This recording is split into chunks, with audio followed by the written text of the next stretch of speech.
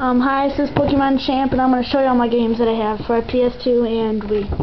Alright, here we have Sims 2 Castaways, pretty fun game. I like the fact that you can have like huge huts and stuff. It's pretty awesome. Here we have Mario Party 8. It's an okay game, not my favorite, but still got pretty good graphics. Thrillville, I used to play it a lot. Not so much anymore because I don't really play any more PS2 games that often. So, yeah. This is one of my favorites. Mario Super Sluggers. I have everyone unlocked. There's like lots and lots of people, so I like unlocking people. I think that's pretty fun. Here's the Sims 2 Pets. I like almost every Sims that they come out with, so this one is really good. I like how you can make like hybrid animals, hybrid cats and dogs. Grand Theft Auto San Andreas. This one's pretty good too. Some of the missions are really easy and some of them are hard. I haven't beaten the game yet. Hopefully it will. Mario and Sonic at the Olympic Games. This game is pretty fun as well.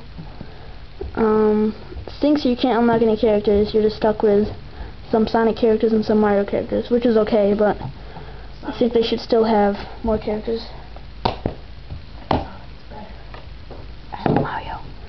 The Getaway Black Monday, I'm not sure if you can see that, but yeah, it's a pretty fun game too.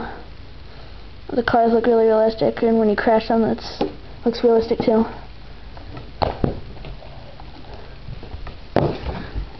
Tekken 5, it's pretty cool as well. Too bad there's no blood though. There's like animated blood, which I don't really like because it doesn't really look realistic. And I have most of the people.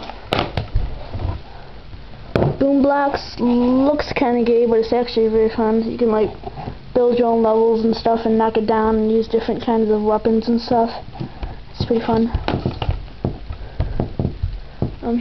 Here's one of my favorites. It looks kind of stupid, just like Boom Blocks, but it's actually very fun. You can have a town, get a huge house and stuff, talk to your neighbors. So yeah, it's pretty fun.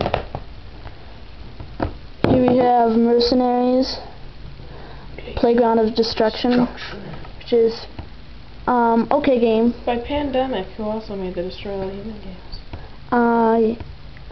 The blood is pretty realistic. I like how you can like become allies with Japan and all that stuff.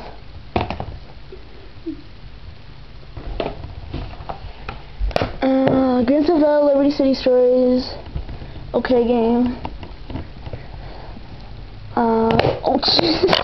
Take Two. Yeah, I think we're done with that. Bad Grand Theft Auto. Okay, Resident Evil 4, pretty good game as well. Oh my god, I said that like 100 times, but anyways, no bad. I bought it used, so it was kind of scratched up. It still runs pretty good.